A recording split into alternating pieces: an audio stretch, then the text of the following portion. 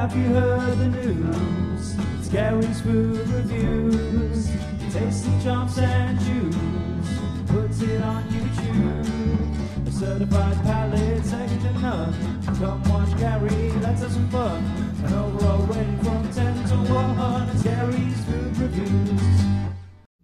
Hello and welcome to another episode in Gary's Food Review. Today I'll be trying this new yogurt, the Tillamook Stumptown cold brew coffee yogurt. So it's like yogurt coffee flavor. So let's open this up and give it a try. As you can see, looks like regular yogurt. Smells like yogurt with a little bit of a coffee smell. Yeah, this looks like regular vanilla yogurt-ish. But let's give this a try.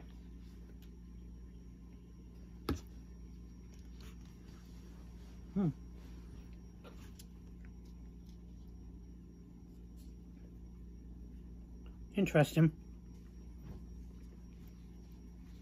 Definitely tastes like just regular yogurt with a bit of coffee mixed in.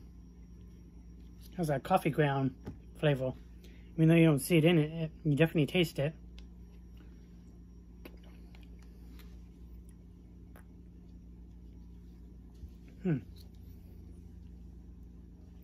Almost just like a sugar-free yogurt with like a bitterness of that coffee taste.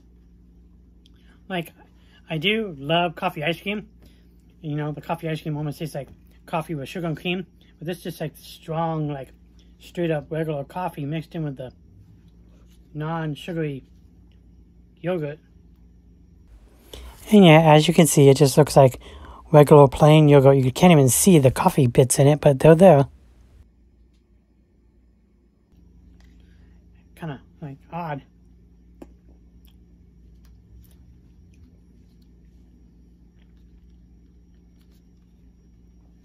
Like, it isn't horrible or anything,